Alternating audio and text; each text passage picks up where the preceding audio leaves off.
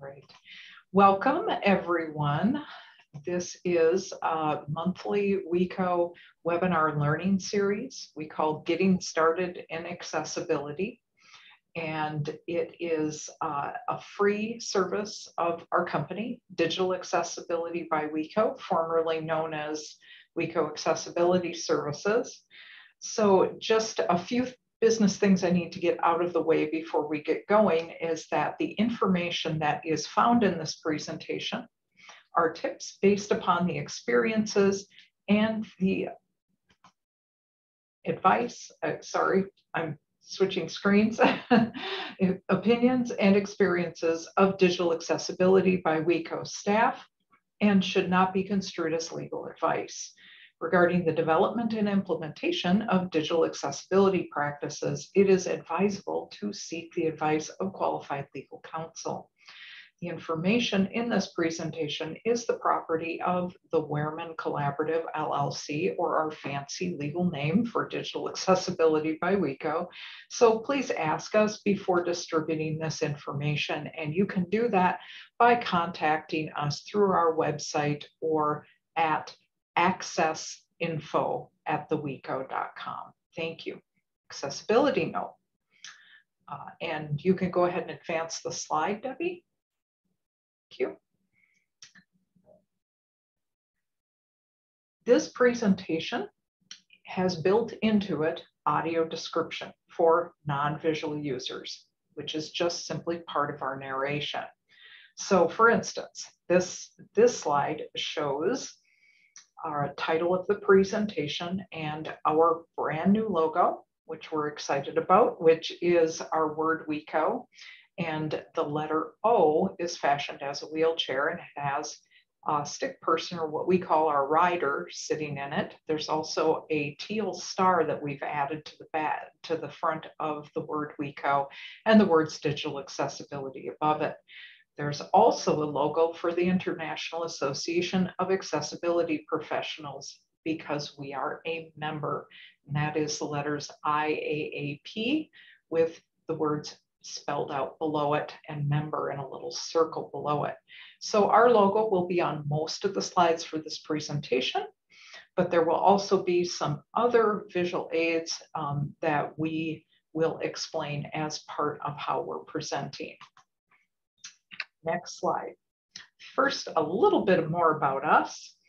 WeCo is a company of digital accessibility professionals with a mission to put you in touch with SMEs who live with disabilities. So as we stated, we are members of the IAAP, and we also provide rigorous training for our people. This slide shows a WeCo accessibility specialist using screen magnification software in an accessibility audit. The IAAP logo is above him with the words, because simulations can't replace human experiences. You'll be hearing this a lot more from us, as WeCo is where disabilities are lived, not simulated. A little bit more about me. My name is Lynn Wehrman. I am the founder and president of Digital Accessibility by WeCo. The slide shows my picture, and I am also appearing on camera today. I am a petite blonde woman, identify as female, and I have my geek glasses on today. My pronouns are she, her. I began this journey as a federal program coordinator for the Minnesota Department of Transportation. My communications background led me down a road to become one of the very first government accessibility professionals. So I'll be speaking from that experience with you today. Now, a bit about this webinar. Instead of me simply talking and you listening, we encourage you to go ahead. We're a small group. These are usually small webinars, and text over questions and thoughts in the text box during the presentation. I'm going to do my best to keep tabs on that chat box and answer your questions right away and integrate them into the presentation. But if you do prefer, there will be open discussion at the end. This slide shows an illustration of office workers talking together. Some are standing, some are in wheelchairs, others are using crutches. So let's dive right into the topic. What does digital accessibility mean? So in its most essential form, digital accessibility means that people living with disabilities, excuse me, can easily access the same information as users who do not live with disabilities. So this includes people whose disabilities may require them to use digital accessibility devices such as screen readers. But it's really important to note that there are many of us who live with disabilities who do not use special devices for computer use. We're going to discuss that more in the slides to come. This slide shows a photo of hands resting on a Braille laptop. The most common, excuse me a minute, a little frog in my throat.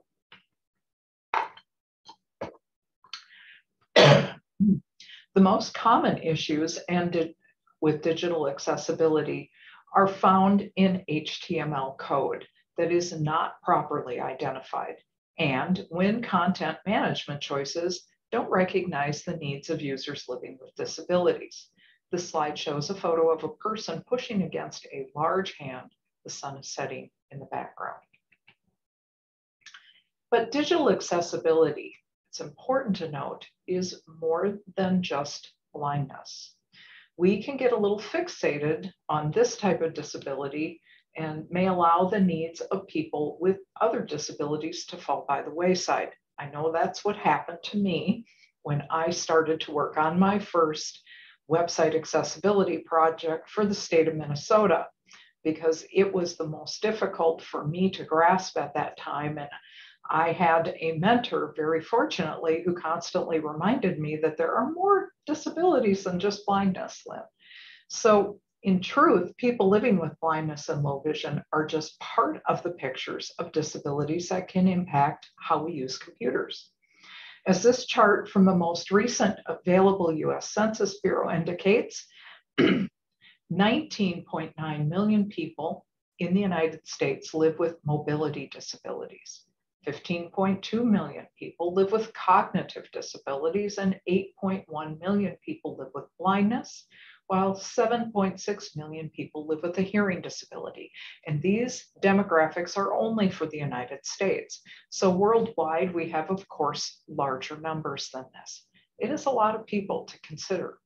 So this shows the chart with the before mentioned demographics. Digital accessibility is also the law, both in the United States and in much of the world, such as in Canada, Europe, and Asia. If your company does business in another country, you may find accessibility is becoming important on a global scale. The two primary United States laws that govern accessibility are the Americans with Disabilities Act, also called the ADA. The ADA is often associated with building access, ramps into building, how we're able to access bathrooms and public facilities. But it's important to know that this law covers any area of public use. Anything that is open to the general public to use is covered by the Americans with Disabilities Act, and that includes websites. The ADA applies to everyone also, not just government. That is private businesses, small businesses, corporations, nonprofits, also other public organizations that we may not think would be covered, like churches, or if you have a neighborhood book club and you have a website for it. And I realize there is no money changing hands there, but if that information is out for the public to consume, it falls under equal access with the ADA. The second form of legislation here in the US that we comply with is called the Rehabilitation Act of 1973, Section 508. This one's usually puzzling to people because the law itself predates the internet. But it's often referred to the Section 508 part because this was written as the most earliest and prescriptive website accessibility guidance that we had in the United States. So Section 508, however, applies only to government, and that includes any state or local government who may be using federal dollars, and businesses and individuals who are selling digital products to governments. So Section 508 was refreshed in 2017 with the guidance that we will discuss next. This slide is showing a keyboard with one of the keys replaced by an American flag. Next, we'll discuss the Web Content Accessibility Guidelines. People pronounce this as WCAG or WCAG. And these are standards that were developed by the Web Accessibility Initiative, or WAI, of the World Wide Web Consortium, or W3C. This is an independent group of web professionals focused on increasing the accessibility and usability of the web around the world.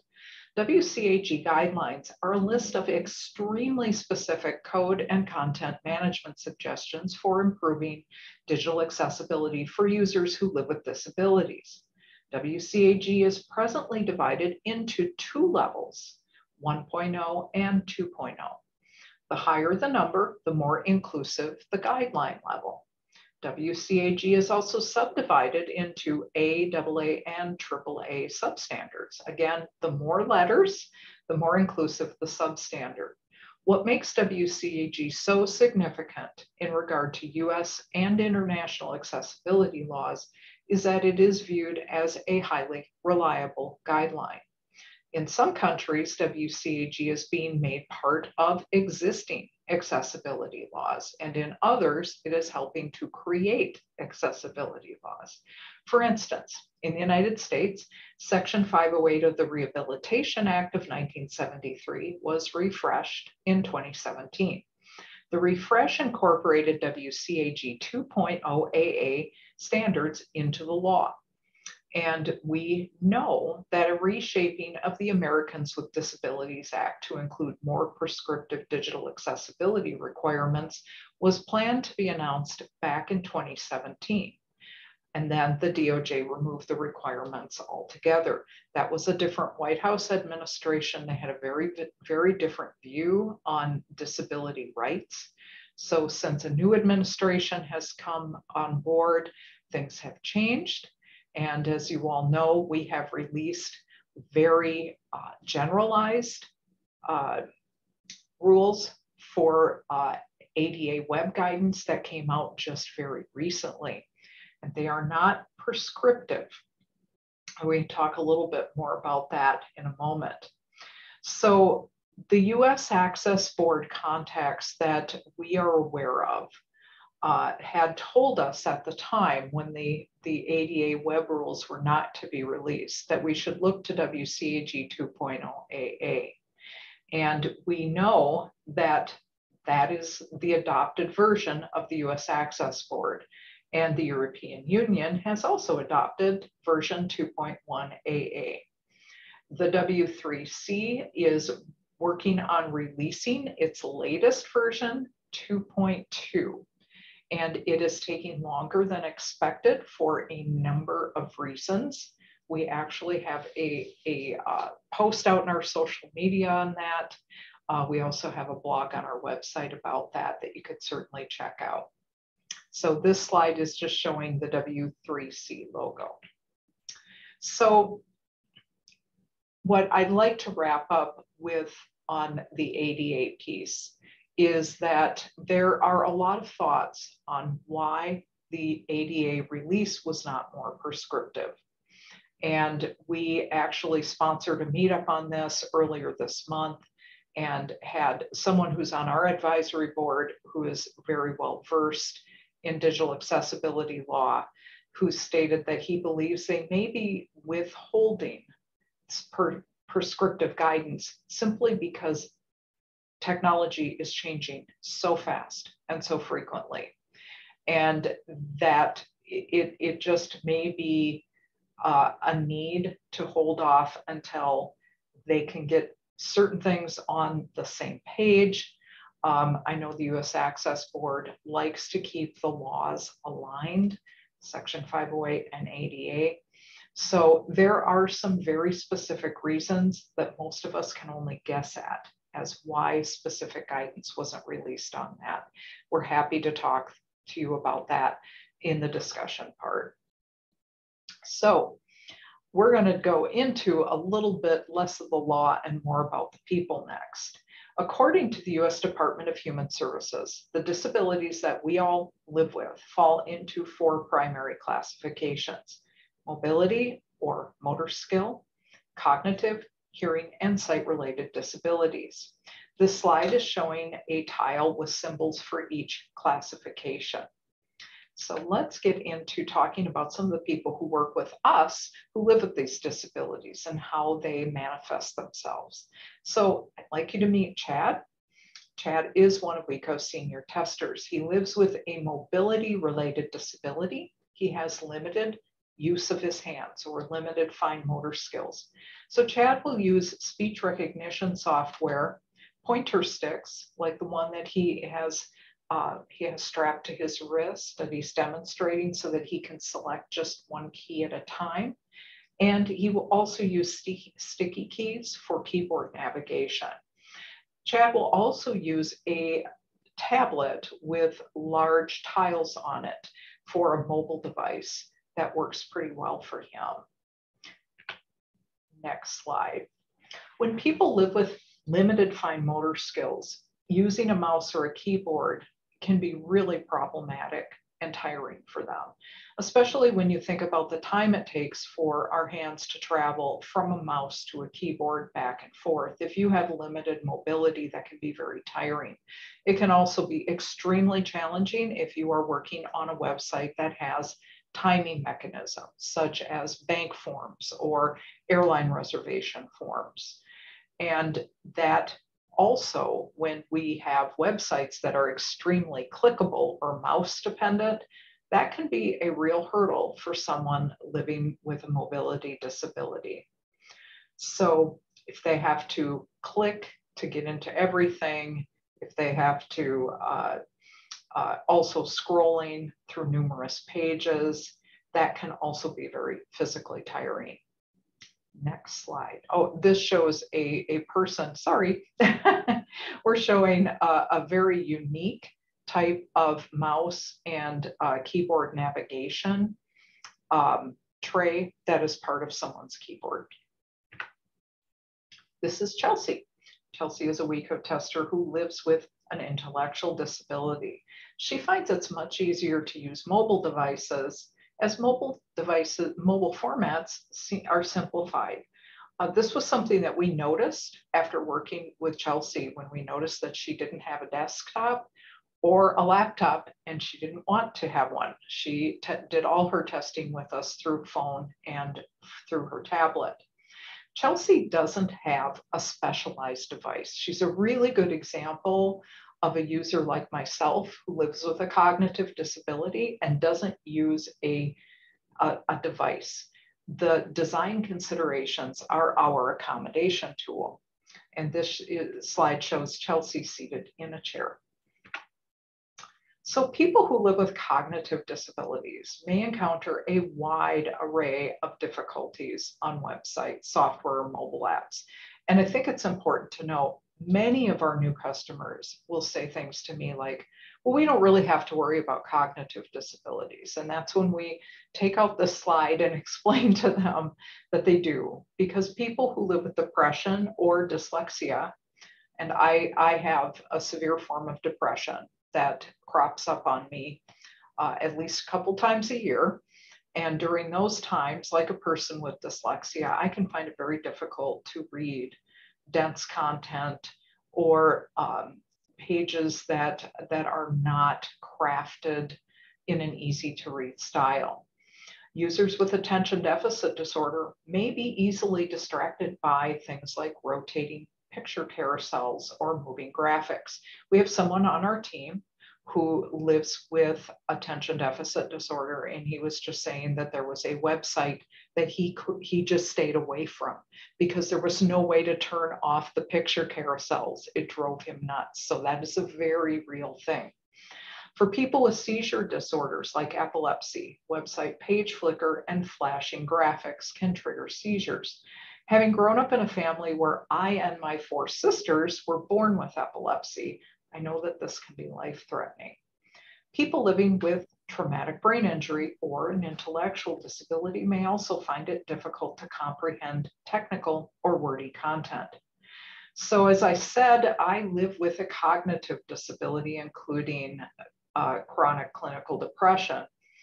And in my experience, it can be very difficult to read information online at times for all of these above reasons. So it's just an important thing to realize that this is kind of a wide category to get your arms around. But really, when you think about good sound design considerations that you learned when you were first a developer or a UXer, those are usually the things that work best for those of us in this category. This slide shows a person at a computer with a phone held to his ear, his eyes are closed, and his forehead is leaning on his hand. This is Kate, and Kate is actually one of our retired testers who still allows us to use her picture because she was very photogenic, and she lives with a congenital hearing condition. She can hear sounds at certain pitches, but has difficulty picking up conversation. So for instance, Kay can hear music really well, but she cannot hear conversation very well. So that is just one of the nuances of how people's hearing disabilities can be very different from person to person.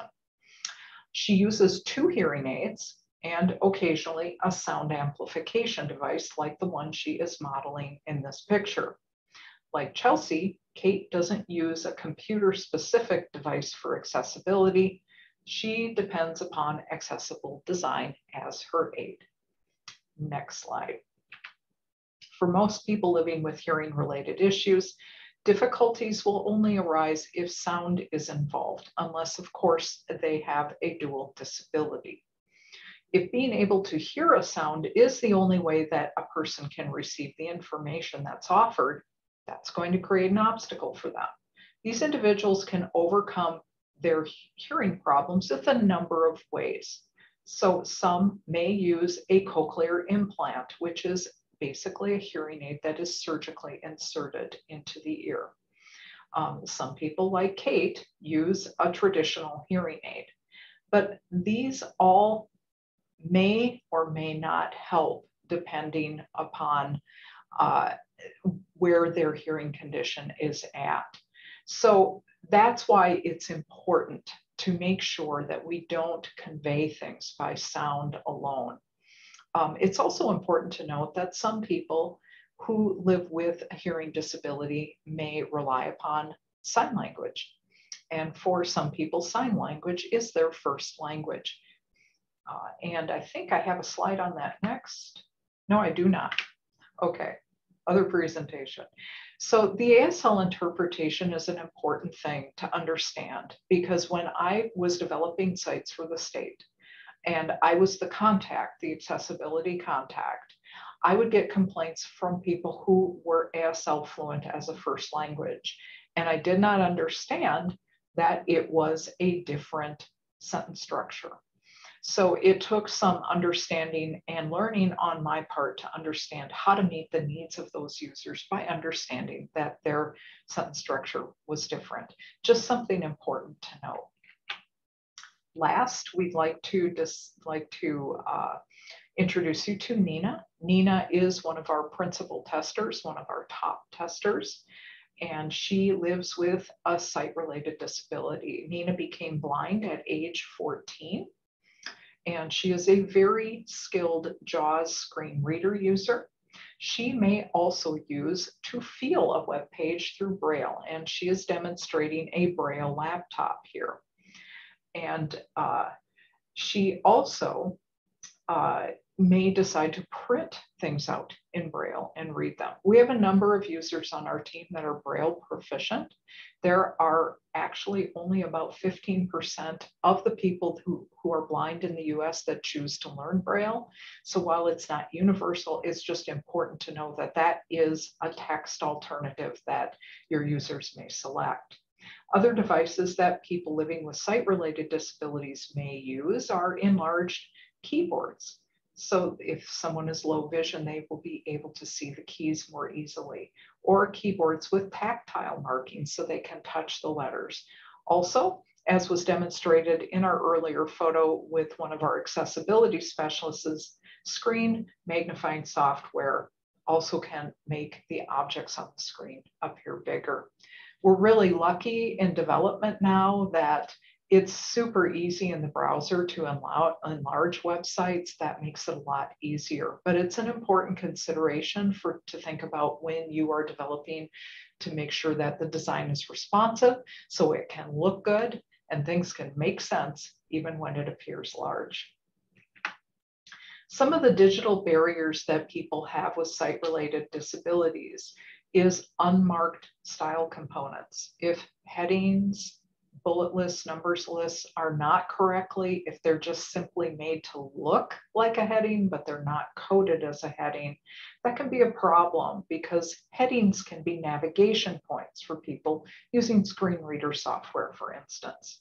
Images and graphics that can't be described because there are no alt tags on them leave people out of understanding the content through the images that are provided.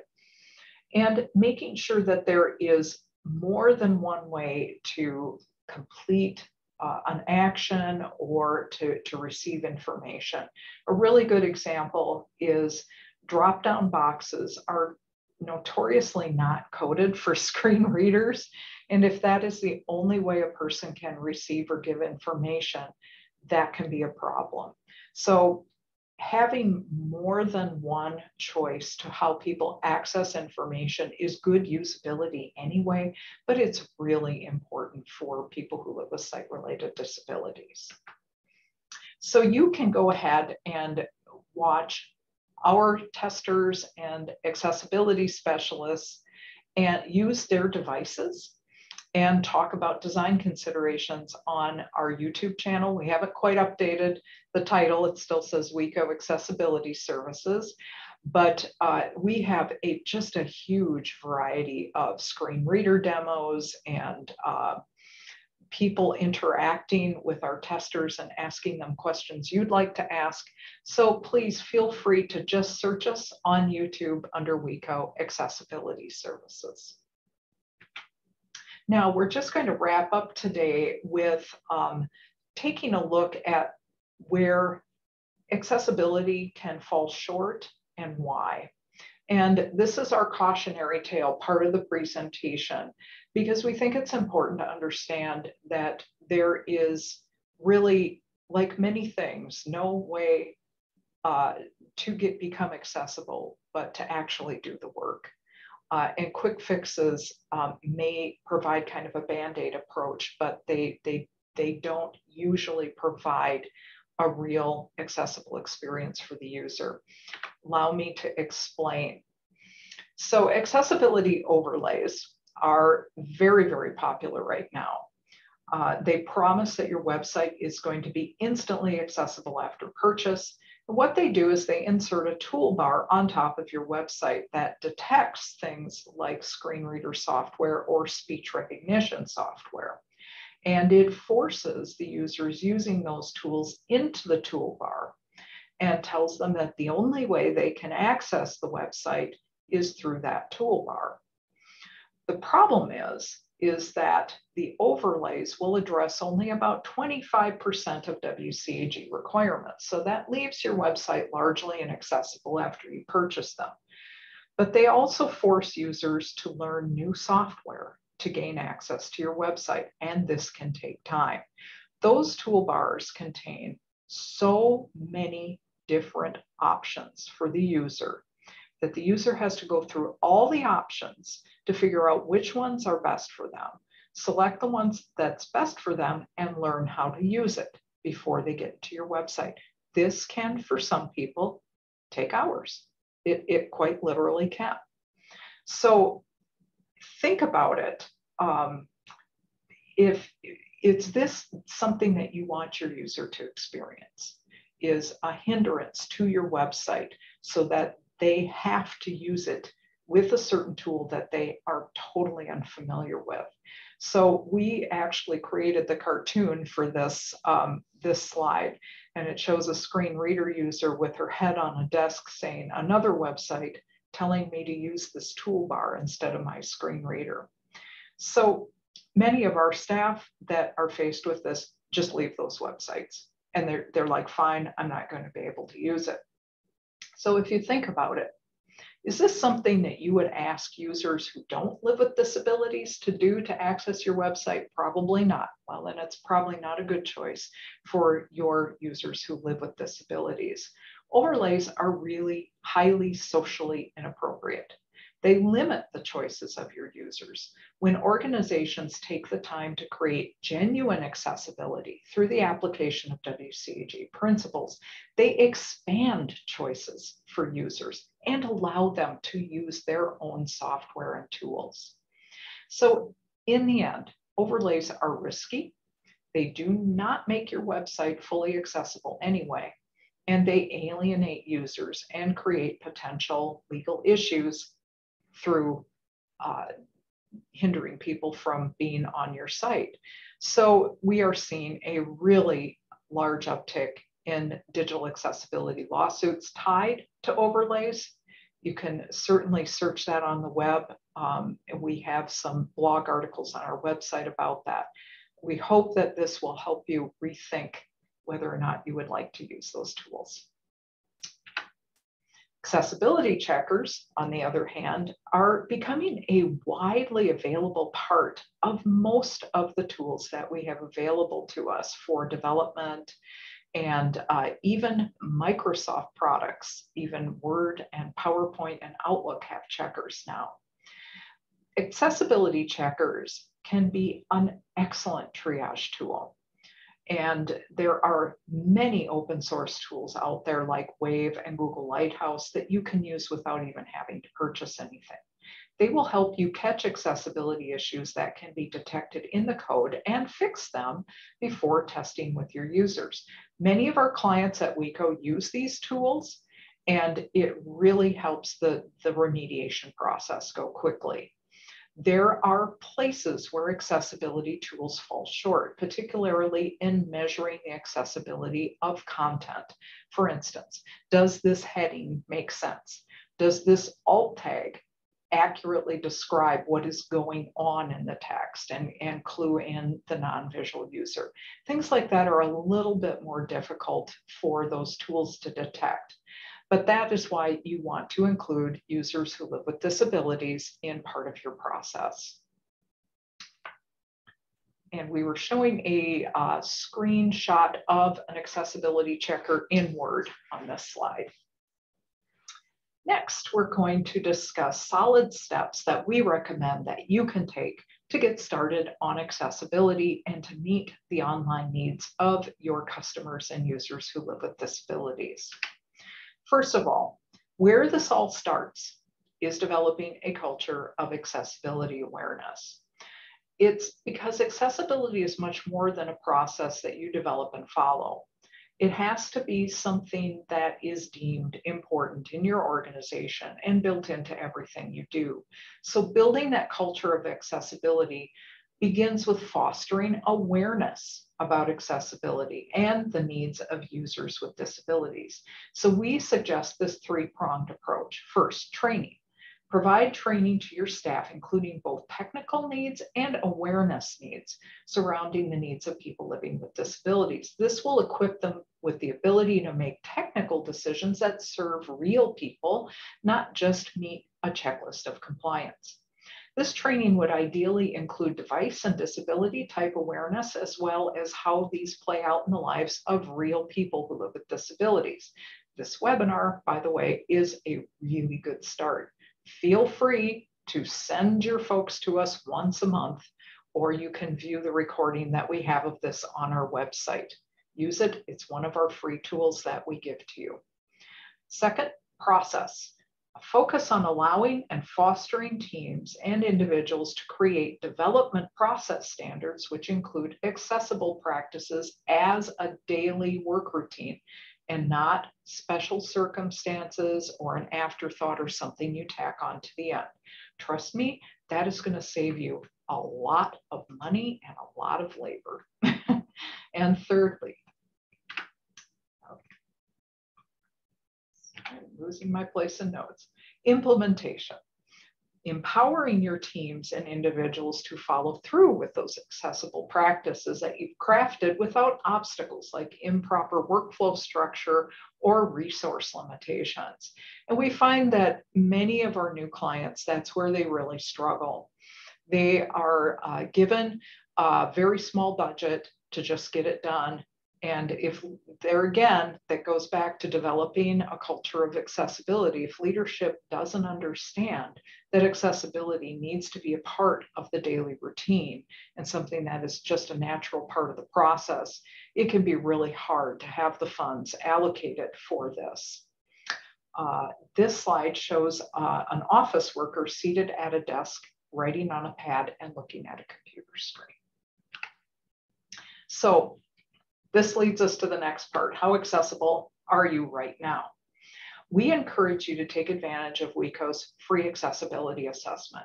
And one of the key things that can do, it gives you basically a sample of what it's like to work with one of our usability testers and a sample of what it's like to have a minimal audit done with our accessibility specialist, and puts it together in one report. And the evil plan that you could have with this is you can take that free assessment to your leadership and you can demonstrate the need for accessibility in your organization. Many of our clients start out this way, and that is why we offer it. It helps you build that business case. What it does is it gives you that baseline of accessibility. You hear the voice of a real user in that usability test that's built into this. And it gives you a sense of where you are right now. Are there things we're doing right that we want to keep? What things do we need to change? So you can contact us right in the chat here now, or you can sign up on the front page. Almost every page of our website enables you to sign up for a free assessment or to ask for more information. So there again, it's just a really good opportunity to make that case. This slide shows two people working on a laptop, computers, and coffee and notebooks next to them. Take advantage of other free services that we have. If you go to the WeCo website, theweco.com, we have our resource tab, and that is where everything is. Resource will give you access to these recorded webinars, upcoming live webinar listings. It will also give you a chance to sign up for our blog and our quick tips. Quick Tips is an email that we send out once a month that helps you learn accessibility a bite at a time. And the blog keeps you up to date on everything that's new and changing in digital accessibility. But also check out our services tab. The services tab will let you know what our training and consulting, UX testing services, what that's all about. And you can certainly reach out to us anytime that you have questions. But I always like to say, use our free stuff. It's there, and it's a great way to get started. This slide shows a woman seated at a desk in front of a lamp and a computer screen. So at this point, we would like to open this up for discussion. Do we have any questions in the chat? There are no questions in the chat right now, Lynn. Okay. Well, I can start with a question that we usually get at these webinars. And most often, someone will bring up, I am the only person in my organization that sees a need for accessibility. How do I get other people involved? Well, let me reassure you by saying that it is very typical for accessibility efforts in organizations to be grassroots. They rarely do I think that we have met many people that have been CEOs or upper level management that have come to us and said, we need to get this done. It is always someone who is working in the field, working in the trenches that discovers it. Very oftentimes it can be people in marketing, it can be people in UX, it can be people in IT, but they see it. And very oftentimes it's people who have someone in their life who lives with a disability. So know that that's where most people start out. And the suggestions that we gave earlier for building that culture of awareness, I think is where you get started. There is, if you have a staff meeting and you've got time for a training, you could even suggest that you play this recording of our training, which is on our website. You have full permission to do that. You can simply play that for a staff meeting to get people educated. You know, you can even cut out our brand parts if you want, but go ahead and take advantage of that. And it's that building awareness. Also, that getting the free assessment can be really impactful because that is concrete proof that things are not accessible, and that can be really helpful because it makes the concept much less abstract to people and much more concrete. Do we have any other questions? Feel free to speak up. We're a small room.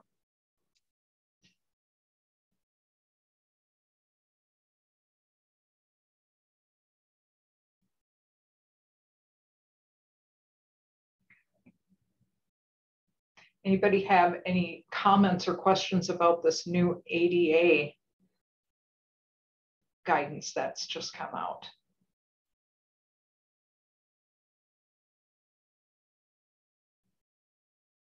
Well, I will let you know that we sponsor actually a global meetup called ATC Meetup, Accessibility Twin Cities, but we have people from all over the world that belong to it.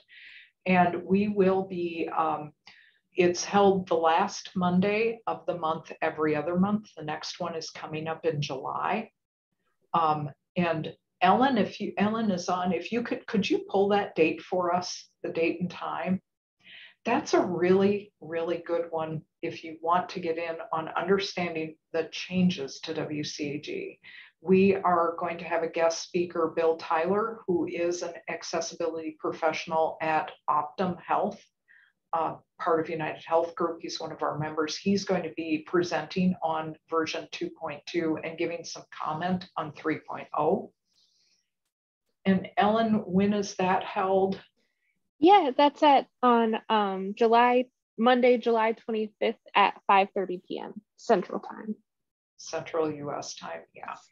Thank you. So that is, the meetup does have a paid membership, but I will give you a hint on, you can sign up for a 60-day trial.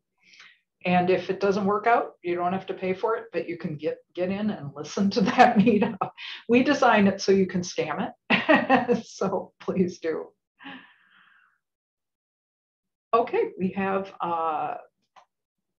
chat come in from Teresa. Okay, so Teresa says, hi Lynn, thank you for the introduction. We're a team of occupational therapists are viewing this in New York City. Hi! And we are new to digital accessibility as we're working with patients with disability and modifying physical environments. Well, Teresa, thanks so much for being here. Everyone in New York City, thanks for being here.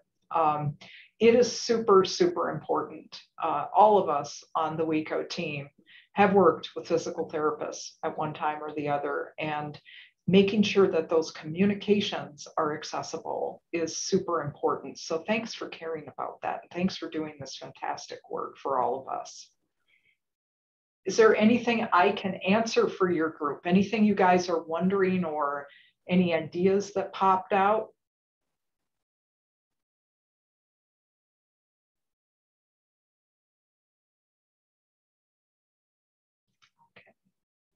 Well, we are a little bit past time, so we will close this. We always have a version of this on our website, which we refresh periodically.